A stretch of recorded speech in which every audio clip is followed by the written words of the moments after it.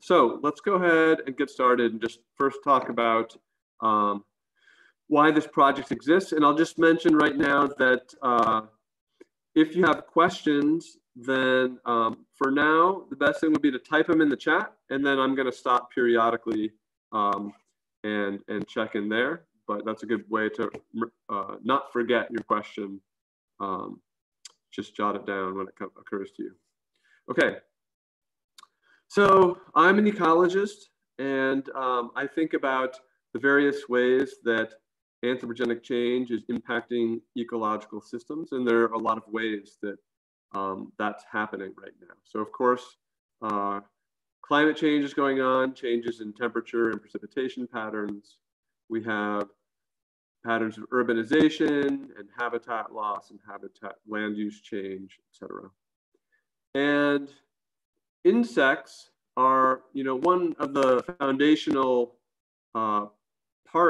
segments of an ecosystem, and one that have received a lot of attention in the last several years, a little bit alarming attention.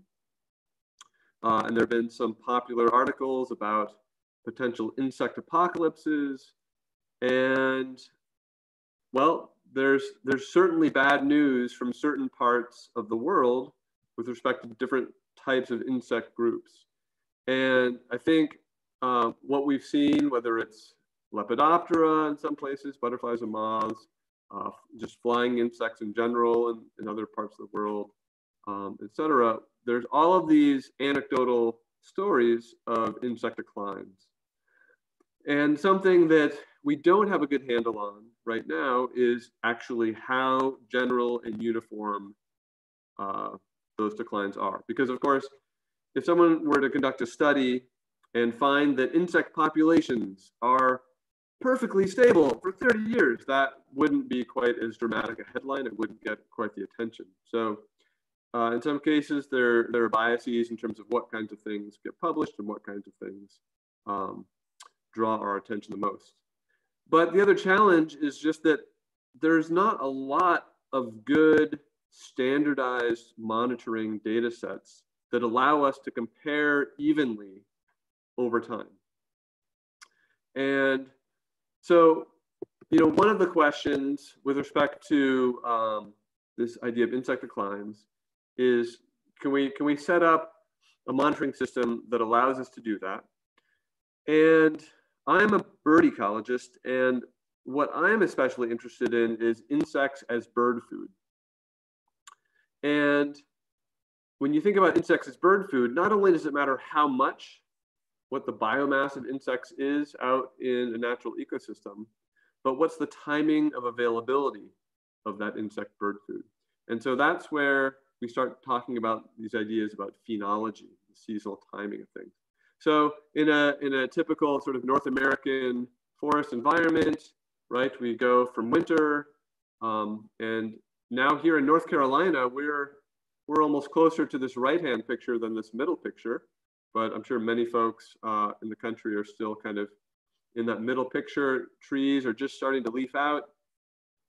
Those leaves, those freshly emerged leaves are largely undefended in terms of secondary compounds, and so extremely tasty to insect herbivores that can take advantage of those.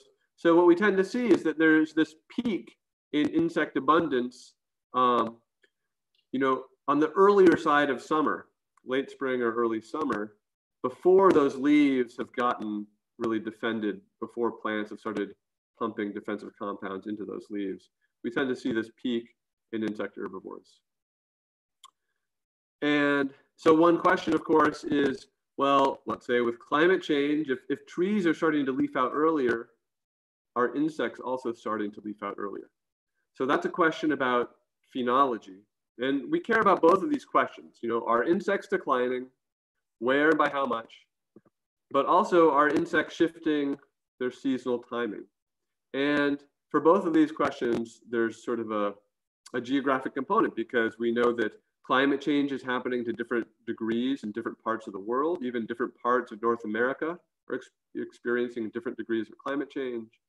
That may lead to different degrees of responses in the insects in various ways. And, you know, I mentioned that I'm an avian biologist, right? And ornithology, avian biology, birds are a classic example of a success story of citizen science, in that we train these amateur bird watchers to go out and collect observations that allow us to duplicate an animation like this one, which seems to only work the first time through, but hopefully you were briefly dazzled by these colors. Let me escape out of this and try to restart that page. Oops.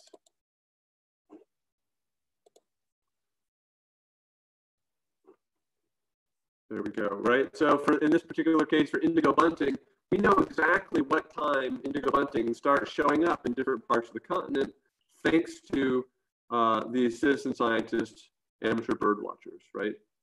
And now you can imagine that a bird that's spending its winter in Central America or South America even may not be aware if spring is coming warmer, let's say where I am in North Carolina, trees are leafing out earlier than they used to, insects are coming out earlier than they used to. If you're a bird wintering in Central or South America, you may not realize that, right? You may come at your quote unquote normal migration time. And as a result, you may actually miss that early season peak in resource availability. Or it's not that you yourself will miss the peak, but by the time that you have attracted a mate, built a nest, laid eggs, incubated those eggs, and those eggs have hatched. At that point, it could be that that insect peak has already dropped off. And really, the main reason that bird migration has evolved in the way it has is to take advantage of this seasonal peak in resources. And with climate change, there's this concern that different parts of an ecosystem may be responding to different degrees to that climate change, leading to this offset, or what we call a phenological mismatch. So birds are a great example of a success story in citizen science in terms of harnessing, the interest of bird watchers everywhere, centralizing that data in a way that's really useful for researchers to better understand the pattern and timing of bird distribution. What we don't have to really understand whether birds are getting mismatched with their food resources or not is an understanding of the timing, the seasonal timing of that bird food. And that's why we started Caterpillars Count. So at heart, the idea of Caterpillars Count is we want to know how much bird food is there in a particular location on a particular day. And then we want to know that same information, that same estimate of bird food, we want to establish that at multiple points in time over the course of a season, so we can kind of establish what that curve looks like and when exactly during the bird breeding season was there a peak in insect resources. So the fundamental unit of analysis and of participation is a branch survey. We look at an individual tree branch or shrub and record what kinds of bugs were on it. And although the project is called Caterpillars Count, as you'll see, we actually are recording all different kinds of arthropods we come across. Now, as part of this project, of course, we have various resources. So including, we have a free mobile app for submitting data.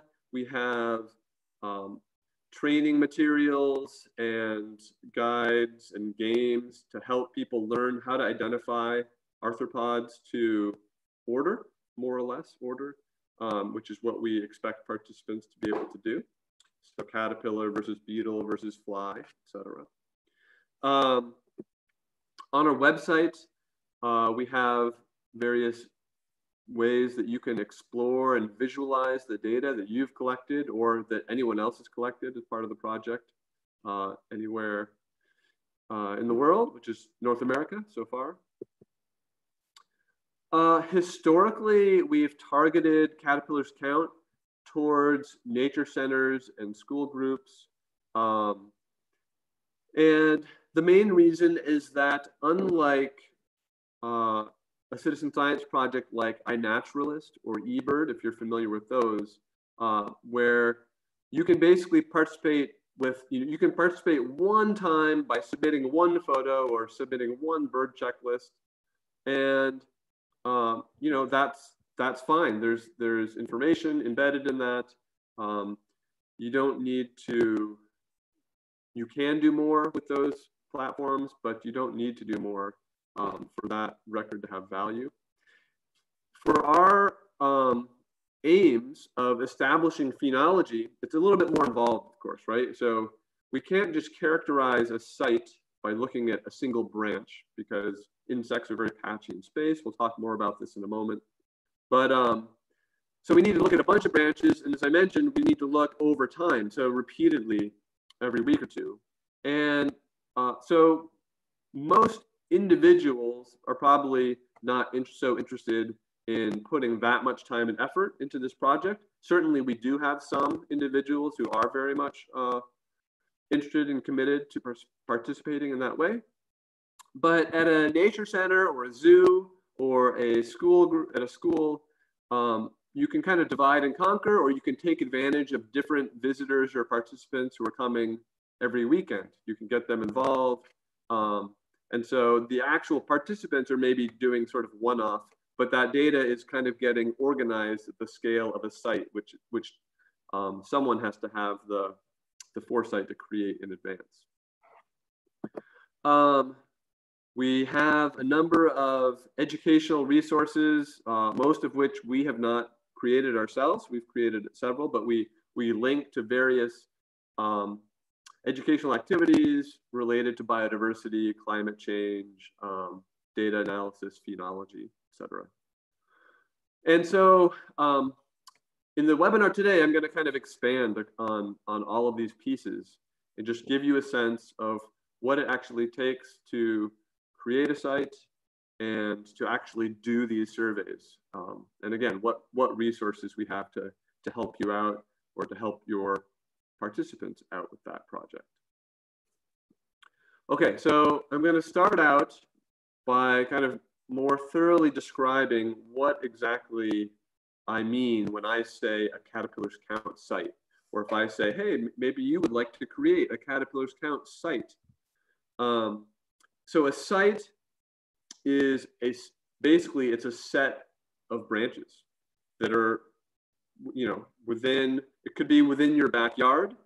In this current global pandemic era we're living in, we understand that actually many zoos, many nature centers may have limited capacity to bring in volunteers and do this project now. There are a lot more people, however, who are stuck at home and maybe have some good foliage in their backyard. And so, we're hoping that for some people, this might be something they decide to start on their own property, or in woods that are nearby their own property they can easily get to. So if you were to create a site, that means you're going to say, okay, I'm going to set up some branches that I will I'll try to survey that set of branches all on the same day at some frequency or at some interval. And our branches are organized in groups of 5. And in this slide here, you can see they're kind of different colors with a larger central red branch, and then 4 satellite branches around that. I'll describe the spatial setup. The spatial setup is totally flexible. It does not have to look anything like this diagram. But, well, and I'll get into that a little bit more in a moment. But I just want to show you what it looks like here. I'm gonna go to the website. Here's what our website looks like. And I'm just gonna show you how easy it is to create a site. And if you were to create a site, you don't need to ask permission. You don't need to say, hey, I was thinking about doing it. Is it okay? Do you need a site in Illinois? Whatever. No permission. If this is of interest to you, you have all the tools you need to go out and get started. The first thing you'll need to do is create an account, and you can do that. I think the very first time, if you're not logged in, you'll see a sign in or a create account button at the top right, but it's remembered me. once you've created a personal account, you just use your own email address and come up with a personal password. You can go to My Account, and there's a Create New Site button. And if we click that, it takes us to this page where basically we just need a little bit of information and we're good to go. So first of all, a site name. How are we going to refer to this? I mean, this might be Prairie Ridge Environmental Center. If it's an actual nature center or a zoo, you have some name, some official name. In that case, if you do have an official name, you can put your organization's URL down here. But maybe it's just going to be my backyard, right? And so I'm going to put something like that. My only caveat with this site name is just that there may be hundreds of sites across the country. You want to make sure that it's something fairly specific and identifiable to you. If my name were Smith, maybe I would want something a little bit extra in that site name. Okay, so the name, or the URL, just a 1 or 2 sentence description, especially, if you're a nature center or a zoo or something like that, then maybe you want people to understand what type of organization you are. If you just want to say it's deciduous forest, suburban habitats, or whatever, that's fine. And I'll show you, this site description really matters most for people who might want to discover your site, whether your site is a particular place that they could get involved in Caterpillar's account. And I'll skip to the bottom. There's a little checkbox that says, make site public, allow people to contact me about it. So if you are an official organization, a nature center that expects and desires visitors, if you check that box, then you show up in a directory where people who might be looking for, hey, where can I do this near me? You'll show up and they'll know from the site description exactly what you are. If you are a backyard, you probably don't want people to contact you, and you would uncheck that box. Then you locate where you are on the map here. Oops. On the map, so we can zoom in. Let's pretend I'm in Michigan right now, right? So just find exactly where you are. And then the final 2 things you need to do are decide how many survey branches, how many plants you're going to survey at this site. You'll have a better sense of how many that should be as I continue talking more about the protocol. But I'll just say that the minimum to set up a site, it starts out at 10, and it increases by, you can increase it in these groups of 5, these survey circles of 5 survey branches apiece. So for anywhere from 10 up, and we have some sites that are doing like 80 survey branches. Many places are doing 20. I'll talk more about the implications of that number of survey branches in a bit. And then lastly, when you create a site, you'll choose a site password, which is different from your username password, your individual password. The site password is what you're going to share with anybody who might be doing a survey at your site. So this site password allows people to submit data to Caterpillar's account for your site. It gives them that permission. So again, if you're a nature center and you have people who are using the app on their phone, you can make it something simple that you could tell them, and you can always change that later on. So with that information, you can click the Create Site button, and you're good to go. You'll be in the system. So let's see. Let's talk about actually the next steps. If you do, again, you don't have enough information yet to decide maybe if this is right for you. But let's say you decided, okay, I'm in, I want to create a site. I do this, I fill out this form online, great.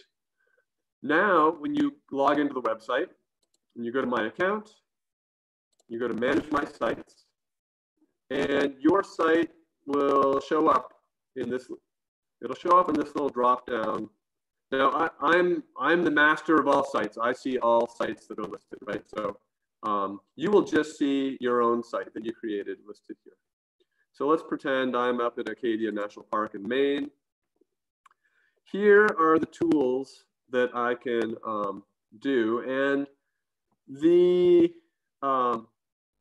way this is going to work is that I mentioned you're going to identify some survey branches in your backyard or at your nature center or whatever it is. And it's those exact same branches that you're going to monitor every time you do surveys, which means you're probably going to want to hang a tag from those branches. And so we have a simple way to create those tags. So here's the print tags button. You go into manage my sites. And when I click on that, it pulls up this printable PDF. And what you can see, each one of these rectangles, each one of these colored rectangles is a different branch tag. So we could print this out. We can cut out all these rectangles. And what you see on one of them is it has printed out the name of my site, Acadia National Park, the Alder site. It mentions which survey circle. Again, that circle is a group of 5 survey branches. So they're the 5 different colors. So circle 1, there's 5 tags, and then it switches to red again, and at circle 2, and it starts going through all the colors again. It also says what plant species that particular branch is. Make sure we're at the right place. And then in really large letters, you can see there's each of these branches has a unique 3-letter code. And I'll show you later on, but that 3-letter code is basically what you're going to enter when you do a survey. And just by typing BQB, Caterpillars Count knows, oh, you're in Acadia National Park at that survey branch in circle 1 that's in American Mountain Ash. Okay, now, obviously, at some point, the computer is not magically going to know what tree species you've chosen for your survey branches. So actually, I'm going to close this window. We're going to go back. So this is again the My Account, Manage My Sites. These are my options for Manage My Site. And you can do this in the app, actually. So if you decide to set up a site, you might, let's just say you decide to set up 20 survey branches. You've done that when you created the site. You said, okay, give me 20 branches. Then you can go into the Manage My Site page, click on Edit Survey Plants. If we said 20 survey branches, well, they'll show up as 4 groups, 4 circles. Circle 1, and circle 1 has these 5 plant codes. Circle 2, so I'm just clicking on the circle and it expands to the 5 survey branches within each one. But so here we were just looking at these branch code tags, BQB, BQC, etc. Right? So this is the place where you can walk around and say, oh, this would be a good branch. And if you can identify plants, then great. And then you can type that in. If you're not sure and you want to leave it blank, that's totally fine. This data becomes a little bit more valuable if eventually you can fill this in. And as long as you do it eventually, we'll be able to link that information to the data, the insect and arthropod data that you've collected to plant species. But you don't have to, you're not limited. And in some cases, you might start doing surveys and not till the end of the season do you have time to go around identifying these plant species. You can enter this at any point. But that's once you've entered it, then it'll show up on those plant tags. So if you are able to identify the plant species, then I recommend sort of choosing those branches, figuring out which plant species each one is, entering that in here, then printing the tags and hanging the tags. And I should mention that kind of the simple weatherproofing that we do for those tags, we just put them on regular paper, and then we laminate them in by folding it in packing tape. So we wrap packing tape on both sides, then poke a hole and hang it by a twist tie, and it works fine for a couple seasons. Okay, I'm going to do one more push before I take the first set of questions, because I think you need a little bit more of a sense, again, of how we go about laying out these survey branches. And I want to emphasize that we are super flexible in how we let folks do this. I'm just going to talk through the ideal branch selection procedure and then re-emphasize it's fine if it doesn't in reality look very much like that. Okay, if you are on a very wooded area with lots of branches and foliage to choose from, well, first of all, so you're going to arrive at some number of survey branches that that reflects, the amount of effort you feel like you could actually commit to this project, right? It says, I guess it doesn't give the breakdown, but you could budget maybe about 5 minutes per survey branch. So if you're a nature center or environmental, education center or a zoo, we strongly encourage doing at least 30 branches. And the reason, again, gets to this idea that the insects are just really patchily distributed in space. And you might look at 5 or 10 branches and not see very much of anything. And then on that 11th branch, you suddenly see all this stuff. And what that means is that to get a good accurate estimate of, what, that measure of insect density or biomass on that given day, the larger our sample size, the better. So what 30 survey branches equals to at 5 minutes a survey branch, and that 5 minutes can very much come down to just 2 minutes a survey or something like that as you go. But at 5 minutes a survey branch, that would be 2.5 person hours to cover all of those survey branches, right? Now, if you only have one dedicated staff person who's doing this, then that's a significant time commitment per week, let's say, if you were to try to do that weekly. Whereas if you had a group of 5 people, well, that's only half an hour. So it's this project is very amenable to sort of divide and conquer. You'll have to think through what are the human resources that are going to be helping carry this out and what's feasible. And then again, what's the spatial area that you have to work with? Do you have enough branches? If you're just in your backyard, and actually I've got, that's this next slide here, right? If you're just in your backyard, you may be hard pressed to come up with 10 survey branches. Again, that's sort of our minimum. It's not really worth doing this if you look at many fewer than that. But 10 branches would be fine. And again, that's much less than a person hour per survey day. And again, if you use the beat sheet survey, and once you start getting into the flow of things, that might only be 15 or 20 minutes to do 10 survey branches for one person. Okay, so here's the ideal, and I'm gonna go back to the scenario where you have lots of trees to choose from. Now, obviously, you have to choose from trees you can reach, branches that you can actually inspect manually, right? So in some cases, all the branches with good leaves start a little bit too higher, and so you may have lots of trees, but not very many usable branches from our perspective. But if you have a lot, what we want to do is have a semi-standardized means of choosing these branches. We don't want to be biased. We want to sample what we call representative vegetation for the site. So, maybe we actually have some favorite plant species, and we kind of would prefer to put all of our surveys on those, or there's some unconscious bias that we just happen to gravitate towards, whatever that favorite plant species is.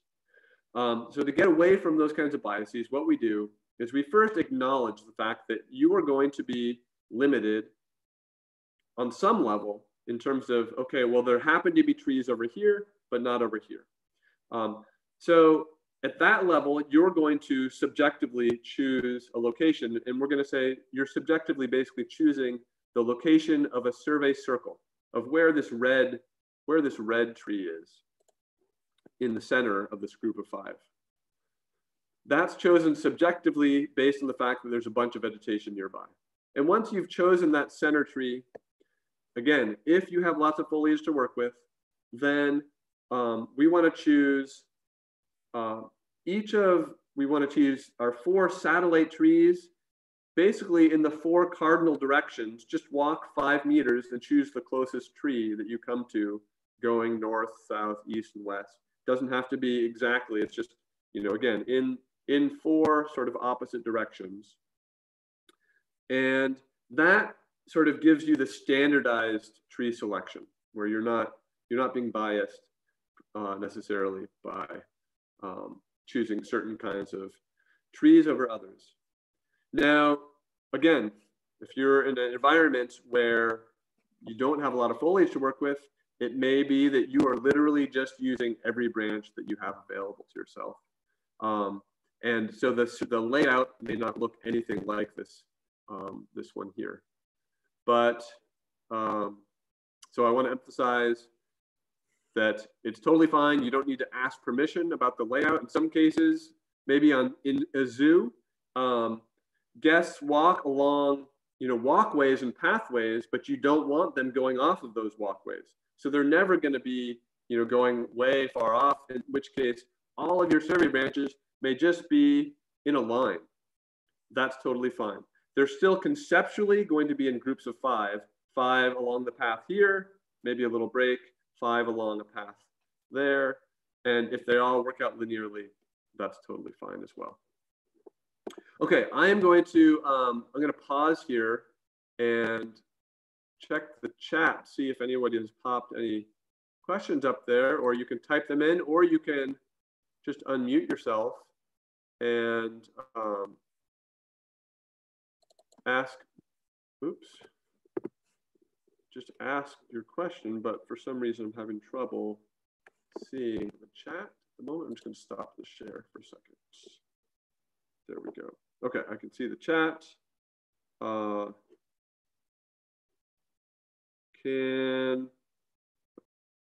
weird message about my mic.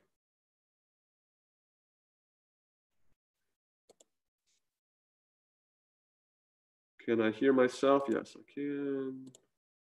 Okay, hopefully my audio was working better if it was tuned out before. So do folks have any, okay, that's great question. Are you looking at just one branch per tree, the entire length of the branch? Right, so the details of how that survey works, I'll get in, that's actually the next thing I'm gonna get into with my wonderful tree branch right next to me. It's a plastic tree. But the ideal is just one branch per tree. But we have certain cases. Actually, we have some sites where there's actually quite a large tree with sweeping branches that are, I mean, these branches are sweeping down on all sides, and there's plenty of great foliage to look at, and they're separated by 10 meters or so because they're on different sides of this big canopy. And it's totally fine to have multiple branches on a tree, and especially if you're limited in choosing foliage. But especially if, you know, often because we're looking at what is at kind of eye level, these tend to be off smaller trees or saplings, in which case it's good to just be looking at one branch per individual tree or shrub. And I didn't actually emphasize that before, that I've been talking about trees, and really this project is specific to woody vegetation. So this is not something to do in a meadow or in your garden. It's specifically woody vegetation because, again, we're trying to measure bird food for foliage gleaning birds who are foraging in woody vegetation. Okay, so any other questions for now before I transition into just what the survey actually looks like? That'll give you a better sense, maybe. Okay, well, if you think of any, then feel free to, again, drop them in the chat and I will look back at that. So actually, okay, so pull my branch over. Now this branch, it happens to have a little tag hanging from it with my 3-letter code here. It's laminated in this shiny tape, protecting it from the elements of my living room. Okay, so how does this survey actually work? Why does it take 5 minutes? Now, importantly, we actually have 2 different survey methods, and you can choose whichever of those methods you think will work best for you or the people at your site who would be doing these surveys. And there's a bit of age dependency that you'll see in a moment. But the first method is called a visual survey. It doesn't require any materials whatsoever, aside from either a phone to use our app to enter the information or a paper data sheet, which we provide on the website you can download. So a visual survey, and this method was actually developed by avian ecologists in New Hampshire in the early 1970s. It's been used continuously since that time. Basically, you examine a standardized section of branch. So that was the question Susan asked about, do you look at the entire length of branch? Well, of course, some branches are going to be short, some branches are going to be long. And so that's problematic in terms of, what does that number mean if the size of the branch or the number of leaves is varying? And so what we do is we say, okay, in a visual survey, the way we're standardizing it is we are picking an area of 50 leaves. And so whether it's a branch with a lot of leaves or a branch with just a few, we're gonna cover at least 50. And it's not just the leaves, but it's the associated twigs and petioles. And what we're gonna do is we're just gonna carefully inspect both the upper and underside of each one, disturbing that branch as little as possible. Because of course, if we are really bumping that around, then there are some insects in there that might fall off or be disturbed and fly away. Now, it can be challenging if I were to just start and say, okay, here's my first leaf. 1, 2, 3, 4. Oh, I found a bug, and then I get all excited about the bug, and I have to figure out what kind it is. I'm going to record how long it is in millimeters. But by the time I do all that, I've lost track of what leaf count I was on. So what I like to do is actually count out the area of 50 leaves in advance. You want those to be an area of 50 contiguous leaves. And so I'll just kind of scan the branch and count up to some visual landmark. So, 1, 2, 3, 4, 5, 6, 7, 8, 9, 10, 11, 12, 13, 14, 15, 16, 17, 18, 19. And then I'll say, oh, okay, my 50 leaves is going to take me basically, if I start on this branch tip, it's going to take me to the fork right back in here or something like that. Something I can recognize ideally, so that now I don't have to worry about that counting anymore. Now I'll just focus on looking for bugs and finding bugs, right? And so scanning and training yourself, and this part takes practice, right? But to be really carefully looking over the petioles and twigs in addition to the both leaf surfaces. And of course, insects have evolved for millions of years to not be found by things looking for them, right? So of course, many of these things are somewhat cryptic or camouflaged. And so it does take very careful examination. For that reason, this visual survey protocol is not our recommended protocol for kids that are, especially kids that are younger than middle school. And even for some middle schoolers, we may not necessarily trust that they are going to examine exactly 50 leaves and that those 50 leaves will be so carefully inspected. If kids are your primary audience or a group of participants, or you just want a little more active and fun and engaging methodology, it requires you to build a beat sheet. And this is a homemade beat sheet. We have instructions. We have a linked instruction sheet for how to make one of these, but it's literally just a white square of sheet that's 2 feet by 2 feet. And we use just molding. You can buy this molding in 10-foot strips. You cut one of those 10-foot strips into 4 pieces, and that will help you make 2 beat sheets, basically. So if you have the wherewithal to make a beat sheet, you can get creative with how you do this. The exact size is not critical. You hold a beat sheet under a branch and take a stick. I'm holding an imaginary stick, and you whack the branch 10 times, and then you get to just inspect all of those things that were so cryptic on the branch have now fallen into your nice white beat sheet. And they're a lot easier to see and identify potentially. So with the beat sheet, we don't standardize that number of leaves that we examine the way we do in a visual survey. And yet the number of leaves that is getting sampled when you whack a branch like this is going to vary from branch to branch, just based on the density of leaves, right? That are, and how much of the branch you can get over your beat sheet. So that's something actually we get you to estimate. And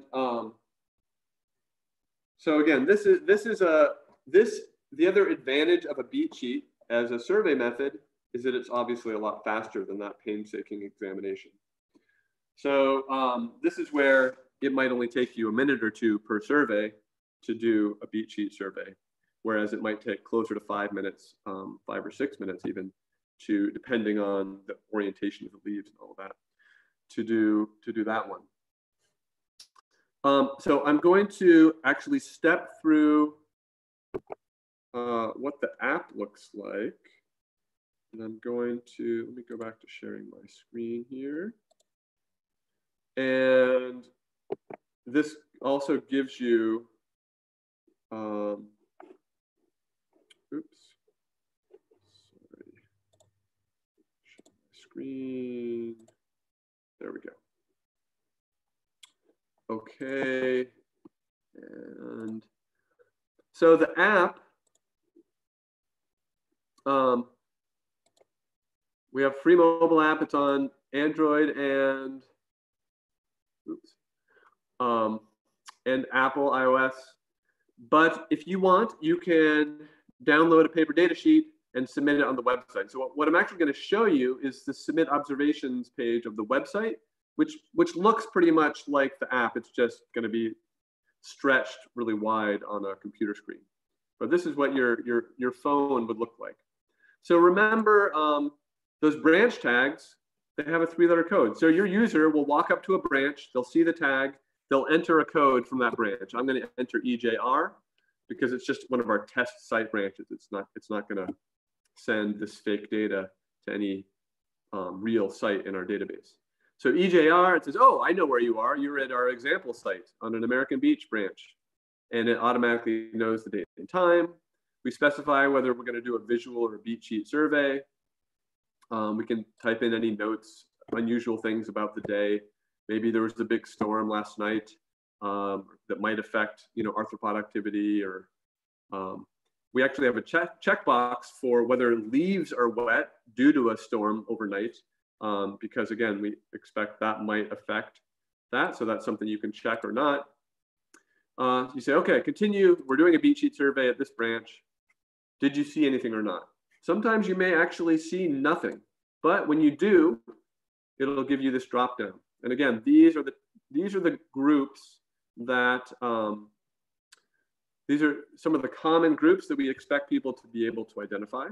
We'll get into some of the resources we have for training people to identify these later on. If it's not one of these listed groups, then, and you know what it is, you can always select other and type what it is. Or it could be that you're still learning to identify things and you're not sure what it is. Maybe it's one of these things, but you don't know. So you can call it unidentified. We have a couple of extra buttons. For those of you who are aware, there are insects that are in the order with bees and wasps called sawflies, whose larvae look just like caterpillars. If you know that, then you can call it a bee, wasp, sawfly and check that it was a larva. If you don't realize that and you mistakenly call it a caterpillar, that's actually fine, because effectively from a bird's perspective, they're caterpillars. So this is really just for folks who know. Similarly, beetle larvae, we have a checkbox. And of course, we have separate entries for caterpillar versus adult butterfly or moth. If it's a caterpillar, we have these extra special checkboxes. A caterpillar might be hairy or spiny. It might be rolled up in a leaf or in a big silk tent. These are all characteristics that might impact this caterpillar's accessibility as bird food. We record the length of that caterpillar. Maybe that was a 35 millimeter caterpillar. Maybe there were several of them, so we can increase the length there. And then optionally, we can upload a photo. Now, this photo upload, we don't expect people to necessarily take a photo of every single arthropod they come across over the course of all their surveys. That's going to be a lot of arthropods potentially. Some of them are going to be the exact same arthropod over and over. And we don't need, you know, it might not be very gratifying to take a photo of that exact same ant, you know, every time you come across one. We do strongly encourage folks to take photos of caterpillars. And this gets to actually the reason the project is called Caterpillars Count, even though we are recording all of these things, and I should have said this at the outset, is that for small songbirds, caterpillars, picture just your small green inchworm, geometrid moth caterpillar. They are just the little green protein sausages of the forest. They're just all soft parts, not a lot of hard parts, all digestible protein, and they are a preferred prey item for feeding young nestlings for many songbirds. And so that's why we especially care about those caterpillars. And we have some other efforts where we're, you know, interested in linking caterpillars to, you know, butterfly and moth monitoring efforts, et cetera. So caterpillars get that special place in our hearts and in our project name and in our recommendation to take photos. Caterpillars are very cool, just in general. But you can take a picture of anything you find is cool, or you have a participant who just really loves beetles. If you take a photo with our app, our Caterpillars Count app, that photo will automatically get shared to iNaturalist. It does, if you have an iNaturalist account, it doesn't get linked to your account. We can't do that, but it does get shared to iNaturalist through the Caterpillars Count account. And in that way, especially for people who were excited to follow up on their observations and learn, well, I knew it was a beetle, but I really wanted to learn what kind of beetle. Well, they can follow up with their observations later on if they take a photo in the app. Okay, so when you save that, okay, it shows up. All right, we're in the middle of a survey here, right? So maybe we see some other things. Maybe we see an ant, a very small ant, 2 millimeters. I'm not going to take a photo, right? So every time I observe something, it's going to show up in this card. And when I've finished my survey, I'll hit continue. And it'll double check where I am. So if you have previously entered, you know, oh, well, which plant species is that branch BCQ or whatever it was, it'll autofill. But if you never did that, this will be blank, and your user, if they know it, they can enter it or they can leave it blank, etc.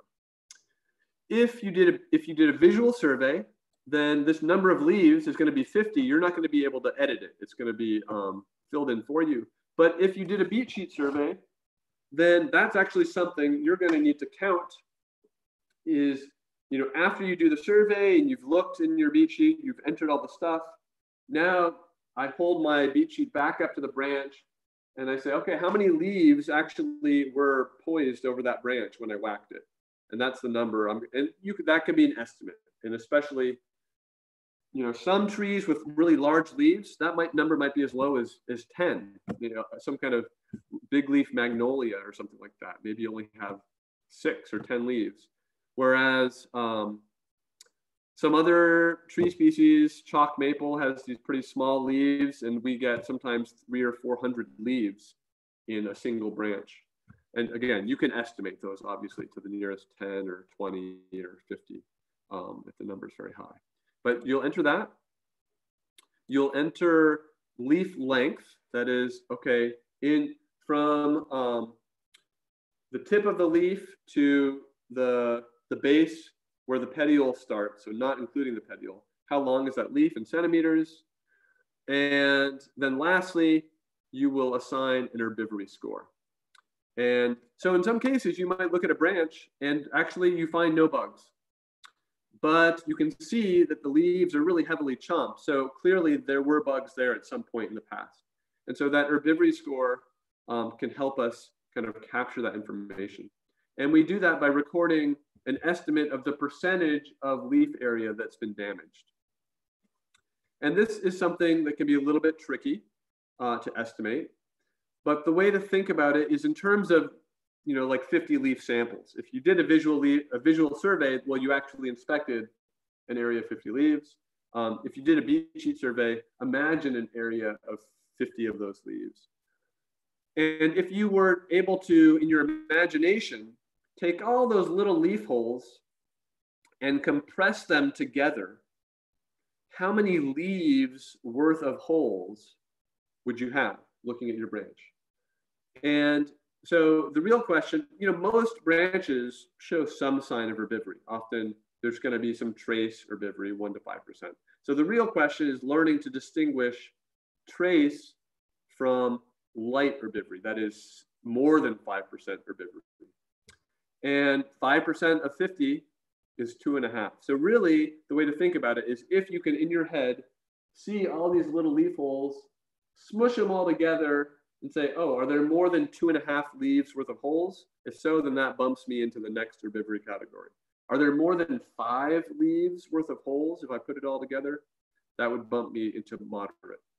So that's how we suggest people think about calculating or figuring out or estimating that herbivory score. And then that's it. And you click finish, and that is a branch survey. It's telling me I didn't enter leaf length. But that's okay. We don't need to enter this fake data anyway here. So let me stop and take questions. Looks like we have another question. Great question. What about tree species that have leaflets? Would you consider each leaflet as a leaf in this case? Absolutely. Perfect question. So for compound leaves, hickories and ashes, things like that, consider each leaflet on that compound leaf a separate leaf in our leaf count, if you're counting how many, 50 leaf area, etc. And I guess what that also brings up, so some trees have very tiny leaflets, and actually something I didn't mention is that basically the criteria for a branch being suitable for use in this project needs to be woody plant, so a tree or a shrub, I mentioned. Obviously, it needs to be at a level that you can actually observe it, that is low enough that you can inspect it. And then on average, the individual leaves or leaflets, if it's a compound leaf, should be at least 2 inches in length, 5 centimeters in length on average. Some of them can be smaller if on average there. And that's mainly just because for certain trees that happen to have very, very tiny leaves, some legumes, examining 50 really tiny leaflets is kind of not worth it. Again, it's from that sample size perspective. It's not worth, or the data just aren't as meaningful if it's a really tiny sample like that. So that's why we have that minimum leaf size. Are there any other questions about the nature of how these surveys are conducted or carried out?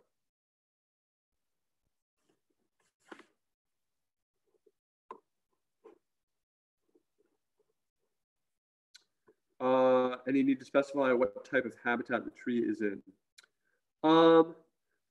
No, that information is hard to capture, e.g. wetland. So, I mean, I guess what I would suggest is you can have kind of your generic site description, which maybe describes that, oh, this site includes deciduous forest and wetland and whatever habitats.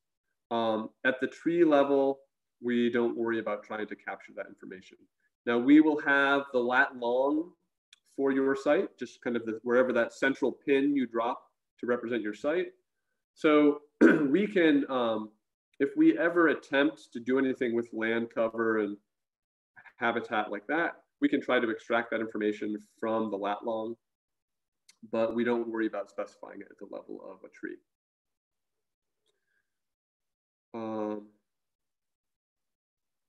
Okay, oh, great. What do you do? So we captured all these things in the beat sheet. And then what do we do? So what I typically tell folks is that caterpillars count. So, caterpillars, many caterpillars are, host specialists on certain plant species. But even the ones that aren't, even the ones that are generalists, we want to put them back on that branch, right? So we've whacked them off the branch. We see them. I will manually try to get the caterpillar back on the branch it came from. For most other things, ants and beetles, things that are more mobile, I just shake the beat sheet out. I don't worry about it too much. Trying to think about anything else. Yeah, it's really the caterpillars that we care most about. In terms of safety considerations, urticating hairs, you're right. So certainly that is something to warn folks about, is having people, especially in that case for caterpillars, whether they are hairy caterpillars, there's some that have spines, to avoid touching them. And in that case, if you had one of those in your beat sheet, you can do your best effort to shake the beat sheet back onto the branch, right? Or often, you can kind of try to slip a leaf under the caterpillar without actually touching it to get it back on that branch. So we do warn folks about that. And poison ivy, depending where you are, that's really one of our biggest things, is depending on where people have to walk and making sure they know how to identify poison ivy and that sort of thing. Okay, so question: for 1 day survey at a minimal site with 10 branches, you'd be making 10 separate submissions, one for each branch. That is absolutely correct. So what I just demonstrated was a single survey of one survey branch that has its own tag. We did a beat sheet, let's say. We entered it with the app, or wrote stuff down, and that's all right. You've done your one survey. You've got 9 more to go, and you would hit those other 9 branches in succession, knock them off in half an hour, whatever it takes you. And then you'd be done for the day, and then you'd have an estimate of, here's what bird food looked like at my site on this date. And then again, it's a matter of, if you are able and willing to do that, to build up estimates across different dates, so you have a sense of that curve. Now, again, this is I want to make clear that just as you can create a site and you don't need to ask permission, and you could create a site and only ever do surveys one time and then decide it's not for you, and that's totally fine. And you could even know in advance, I'm doing this with a school group. We only have 1 or 2 dates before the end of the school year. And so we're not really going to be capturing phenology. That's fine. I won't know unless I really dig in, and it's totally fine for people to contribute data in that way. It's however it's useful for you. I mean, obviously, from the research side of addressing questions about phenology, then we wouldn't use that site's data to answer questions about phenology, but we still might be able to use that site's data for asking questions about, well, at the time of year that site did contribute things, what was the geographic snapshot of bird food across North America, or how does bird food vary from one tree species to another, et cetera. Okay, so feel free to keep, here's another good question, a couple questions. Is it important to, I think, to be able to categorize insects rather than identifying them?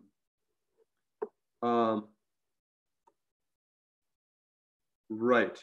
So absolutely. I mean, I think what makes this project accessible to a really broad range of people is that we don't require people be able to identify the millions of insect species that exist on our planet, right? That would be unreasonable, obviously. And, as some of us spend more time outdoors, we start to learn to identify some common species, but we're still going to come across things we don't recognize. So again, from the bird perspective, for the most part, knowing that it's a caterpillar is 90% of the information about how much energy content that represents for a bird. So that's why, and we expect that most people with a little bit of training should be able to learn how to identify a caterpillar versus a true bug versus a beetle. Even though some of those groups, maybe they haven't accounted before, we think they can learn that. And I'll move into how some of the training materials we have for that. And then Christina asked, should we only survey deciduous trees and shrubs, not conifers? So that's a great question. And that, so the answer is, yeah, the project right now is really focused on what I would call broad-leaved vegetation.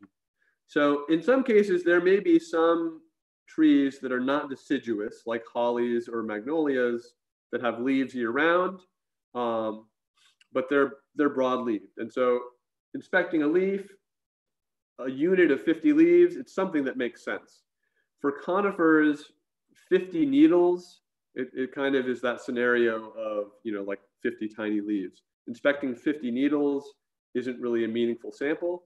And we're still trying to figure out a way to record effort. I mean, you can clearly do a beat sheet, and researchers do beat sheets on coniferous vegetation or spruce or fir.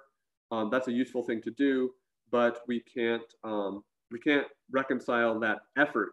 We're not going to ask someone to count the number of needles of a spruce tree that they just whacked. And so we're still figuring out how to record that properly. So for now, it is broad-leaved vegetation. Okay, keep those questions coming in the chat, but I'm gonna, let me switch over now.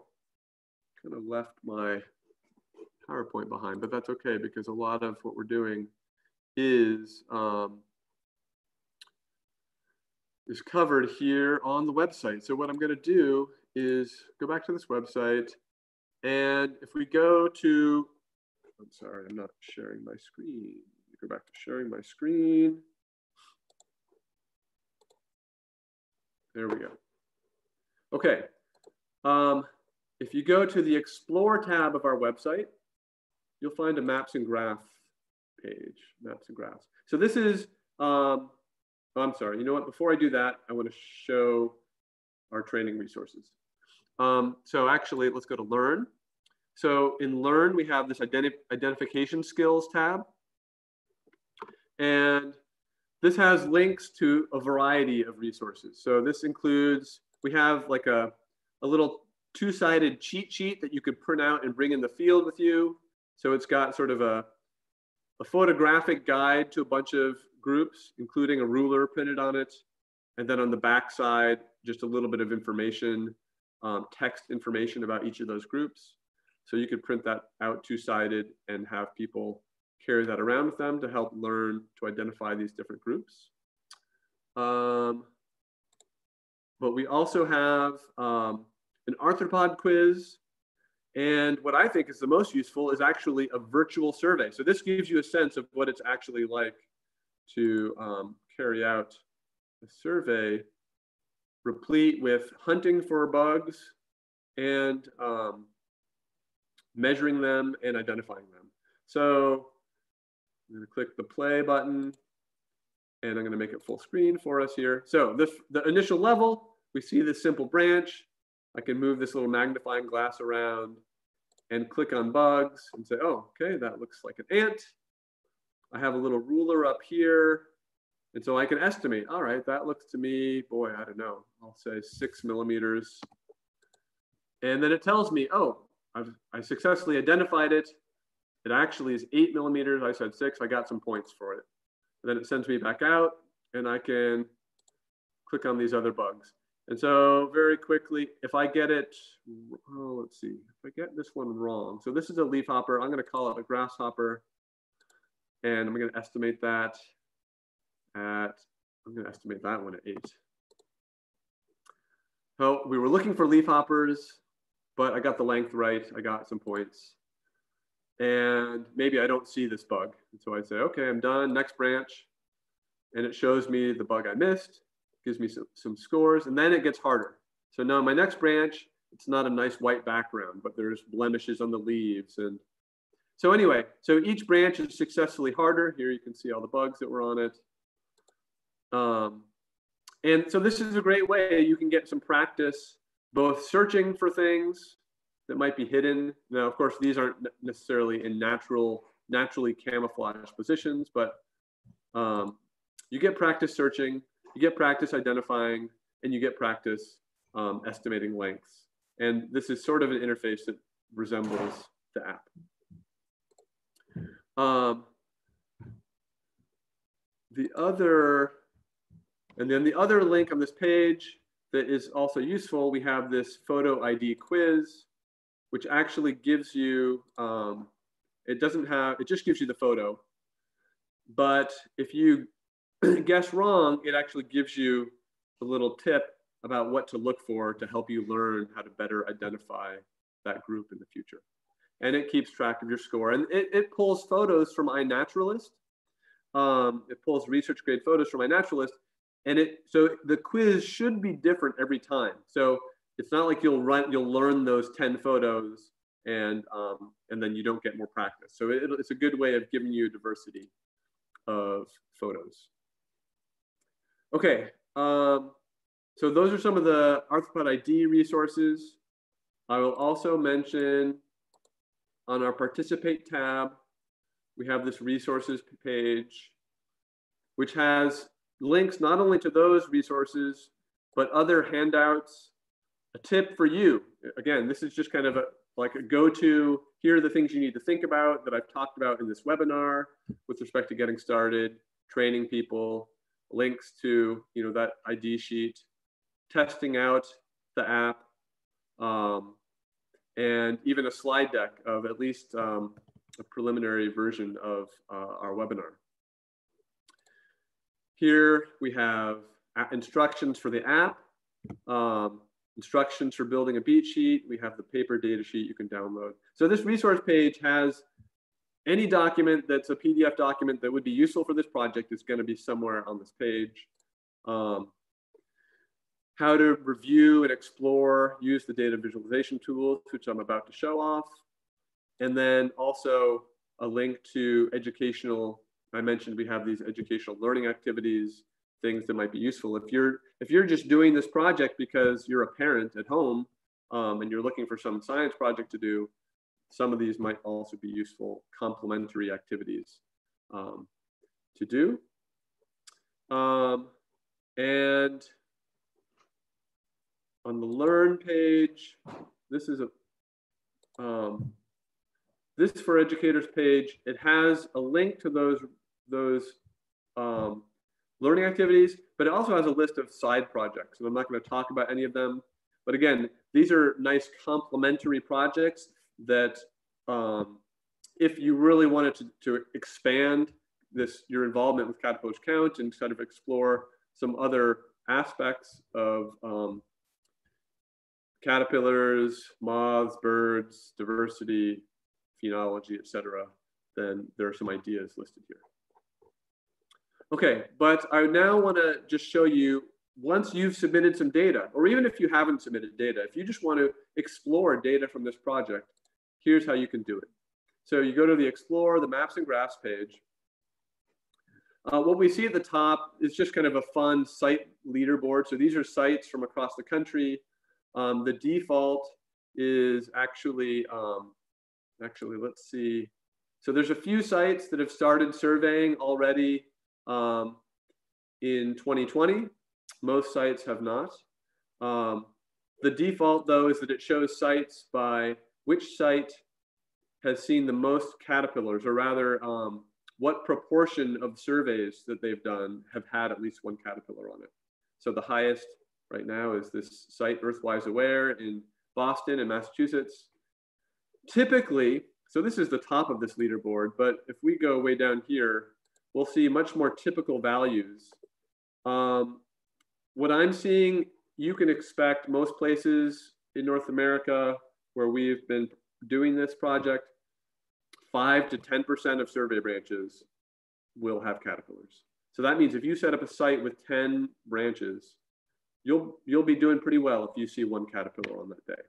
That's another reason to do more branches, is just you have the chance to encounter more things. Anyway, this leaderboard, this is really just a fun thing at the top, but the real data exploration occurs down below that. So first of all, we have a map, and the map is showing the location of existing Caterpillars Count sites at the moment across North America. And the color coding is a bit, I think, suboptimal right now, but it's actually providing some information to us. The default it's telling us is it's showing us percentage of surveys with caterpillars. Yeah, okay, so how those sites rank, basically what the leaderboard was ranking. So this light green site up here is the Earthwise Aware site, and at 36%. The darker green is a lower percent of caterpillars. But you can visualize a number, you can change what you're actually visualizing on this map. I'm not going to talk about it right now, but I mentioned percent of surveys is what was being visualized here, but we can change that to density or biomass. We can change which arthropod group we're visualizing. We can limit whether our visualization is for all plant species ever surveyed, or if you want to control for tree species. Let's say we want to just look at caterpillars seen on red maple. And we can just look at beet sheet or visual surveys, et cetera. So once we apply whatever filters, it'll change the visualization. It'll recalculate that stuff. And in this case, of course, not all sites have red maple, so we have more gray dots here. But now we're looking just at, controlling for tree species. How does caterpillar prevalence vary? Now, once you've started going, you might really want to dig into your particular site, right? So, if we zoom in on the map, I'm going to zoom into one of our big sites here. This is one without red maple here. Oh no, that's the wrong one. Sorry.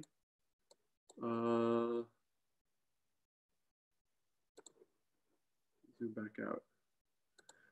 So the North Carolina Botanical Garden. Now this allows me to dig in to all the details of exactly what's happening at my site, specifically at my site, who has been doing the most surveys or seeing the most caterpillars, et cetera. I've gotten knocked out of first place. I need to go back out there and start hunting again. But in particular, we care about the data. And this is this phenology curve I've been talking about, which is really what we're after. So it's showing the data for caterpillars at the Botanical Garden here in Chapel Hill from last year, from mid-May through late July. And it's showing how caterpillar, density basically went up and down. It reached its real peak in mid-June, but that peak there was a little mini dip, but it was almost as high later in the month as well. Now, the nice thing is that in this data visualization page, you can add and compare kind of to your heart's content. So if we want, for example, we could also compare on here. Now, we've been doing this survey at the Botanical Garden for 5 years. We could compare, well, what did 2019 look like compared to 2015? So we can do a comparison. We realize, oh my gosh, actually, there's a lot of year-to-year variation in what these phenology curves look like. That's super interesting, and we didn't really have a good understanding of that before. So if this is a project you undertake and you undertake it as sort of a long-term monitoring project, then it provides this tremendous insight into both sort of a general baseline so that we can evaluate whether insect populations are declining or not, but also just how variable is this phenology from one year to the next? How does it depend on, spring or winter weather, for example, et cetera. We can also, we can add data for, let's say, beetles from a total, let's say beetles from Acadia National Park in Maine. Oops, I added 2020, but they haven't been doing stuff in 2020, right? And so you can compare from site to site, from year to year, one insect group to another. So once you have data in here, it's really rich, all the different comparisons you can make. And importantly, if you're doing something as a school project or a research project, you can download the data underpinning all of these graphs. If you want to do more with it, you can do that. You can download all these data. And then the third data visualization piece, we got the map, we got the phenology graphs, we have composition, which just shows what types of arthropods are being seen at your site. So at the North Carolina Botanical Garden, we have this stacked bar plot, which is showing all these different types. We've got this large chunk of aphids and psyllids in gray, a lot of spiders. Caterpillars are actually a pretty small slice in pink, in this bright pink in the middle.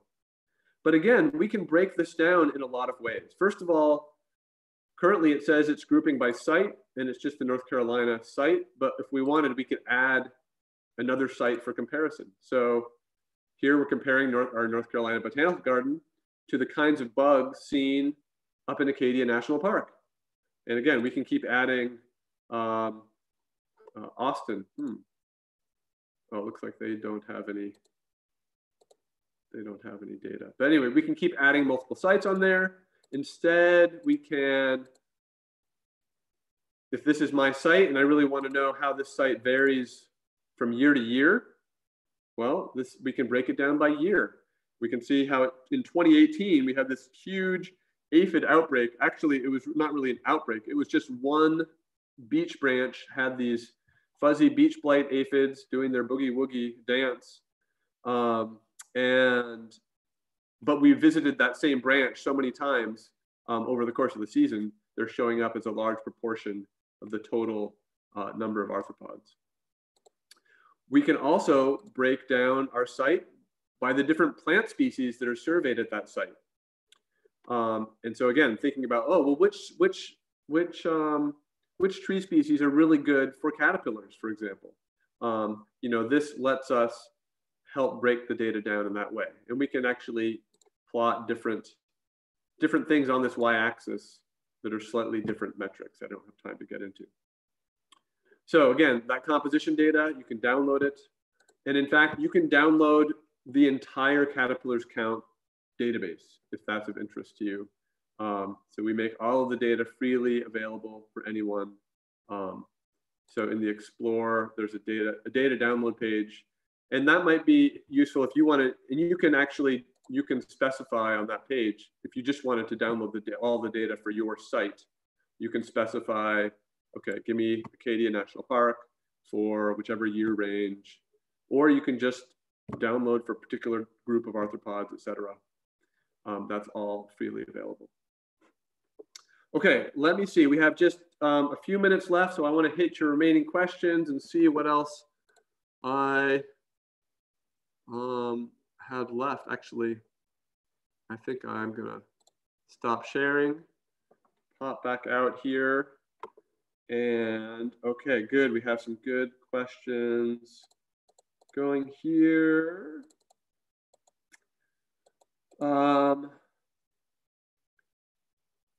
Great. Erica is out. In New England, what date would you recommend starting a survey? Right, and I didn't really get into that. I said we're interested in this phenological curve, but I didn't give you dates. And obviously those dates are going to vary depending on where you are in the country, right? So New England will be different than Louisiana or Florida, for example. It really just depends on when you have leaves on the trees. What I'll say is that,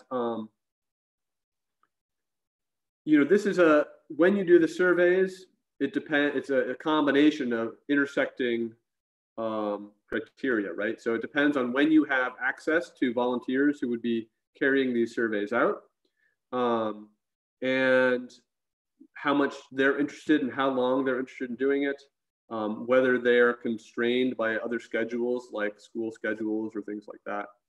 So for example, because I teach until early May, I would love to get out in the field and start in North Carolina in mid-April around now. But I typically don't have field assistants and things like that ready to go until mid-May. So I start in North Carolina mid-May, even though leaves have been out for a month already. But if you're able, then start as soon as leaves have flushed out. You can start.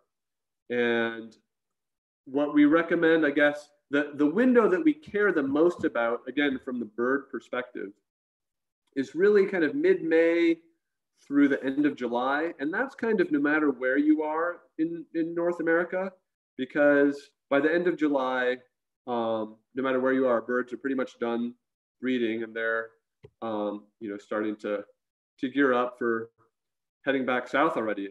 And so that's kind of that window over which we're really hoping to assess this match or mismatch between the timing of bird reproduction and the timing of these insect resources.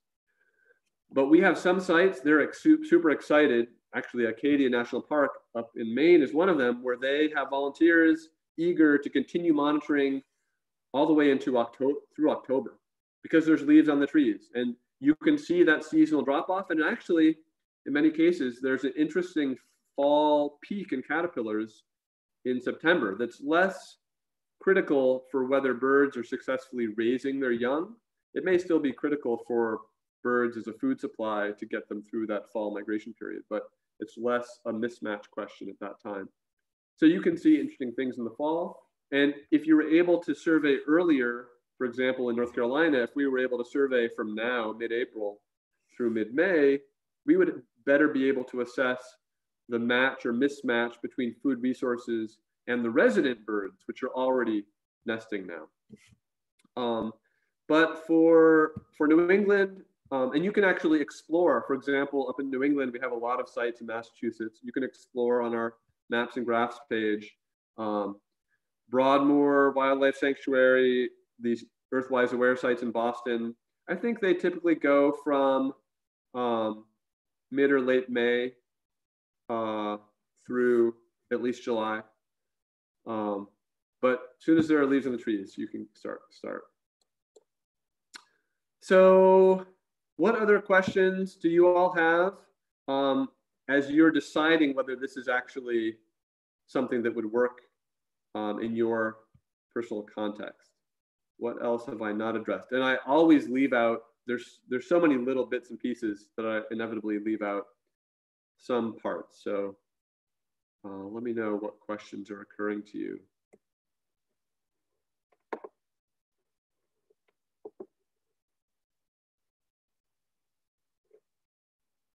I guess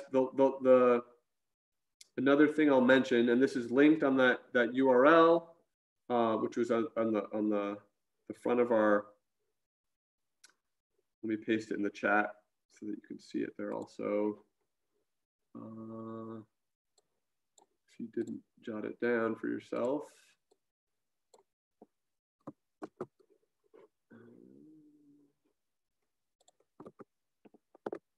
So there's the URL with the agenda, which has links to the various parts of the website where you can find these things.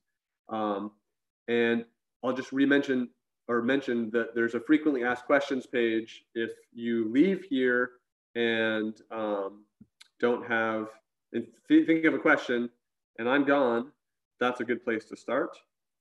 If you've decided to do it, you just sign up when you're ready. Yeah, that's right. There's no formal process. I don't need to be, I mean, you can feel free to contact me by email if you have a question about setup, but otherwise stay out of my inbox. You know what I'm saying? No, you definitely don't need to ask permission. You can totally do everything online. And for those first questions, yeah, hit that frequently asked questions page. It's probably been answered. You can post a question. We have a Google discussion forum. Someone might have asked that question before, but I'm totally happy to answer questions. caterpillarscount@gmail.com is our address. And yeah, we're happy to be affiliated with SciStarter. Carolyn mentioned in the chat there, we're an affiliate. And if you're not already aware, SciStarter is a tremendous resource for finding out about all kinds of citizen science projects. They have platforms for you to track your involvement across projects. And yeah, so if you're looking to get involved, you can search, yes, everything from astronomy to zoology, absolutely. So yeah, any other questions folks have? So hopefully, I mean, this project, we know that it you know, getting a good estimate of bug density on one date, let alone multiple dates, takes a little bit of effort. This project isn't going to be for everyone. That's totally fine if in the end this isn't going to work out for you. But even if it's not something that you do as far as submitting data, play our virtual survey game. What else do you have to do these days? You know, use our bug resources, etc., and tell other people about it. Again, even not just nature centers, but tell parents looking for something to do with their kids in their backyard, right? So please feel free. Hopefully all of you got the email, the newsletter that went out last night. I think I tried to add everyone who was registered. So forward that on to people who you think might find this interesting. And yeah, look forward to seeing data streaming in. So thanks everyone for attending. And again, if you have questions, okay, Susan, I'll make sure to add you to our list. And if you do create a site, then that will you'll automatically get added in that way. But excellent. Okay, thanks everybody. Thanks for tuning in. I hope everyone is staying safe and sane out there. Thanks, Alan. Bye. Yep.